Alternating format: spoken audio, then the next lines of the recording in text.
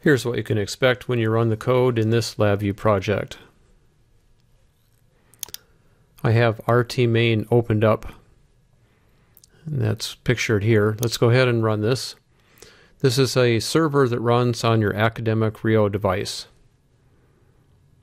And the communication style is through UDP messages or datagrams. Here's PC main running on your PC computer. And this is the client for the server. Let's go ahead and run. And you'll need to make sure that the server IP address is properly selected from the list of available server IP addresses, and that's listed over here. I'll take the one that's associated with the USB LAN, and then make sure you choose the same port number as the listening port for the server.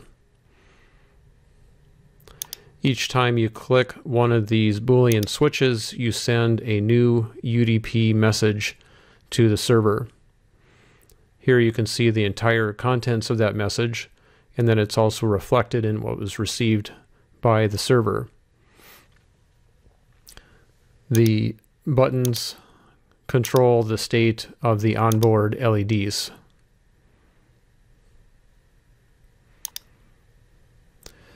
Here we see the message that's returned from the client back, or returned from the server back to the client. And part of that information involves the onboard button state. So I'll press the button, try generating a new request.